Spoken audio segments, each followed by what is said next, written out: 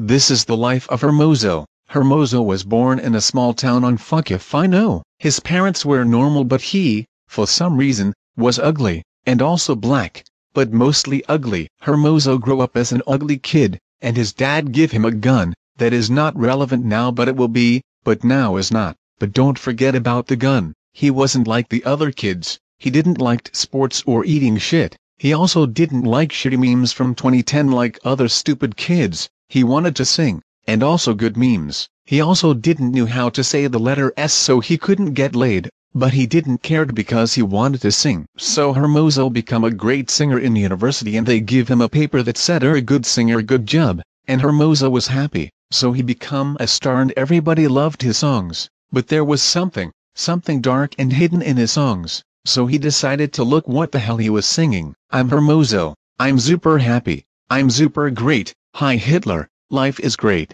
holdies it.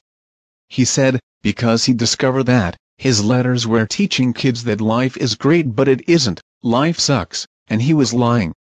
That was bad. So he visited his boss's office and told him what he discovered, and he was, indeed, Hitler too. Suddenly, 1 million Nazis with guns were there, and they were ready to kill Hermoso, but Hermoso remembered what his dad gave him when he was just a kid.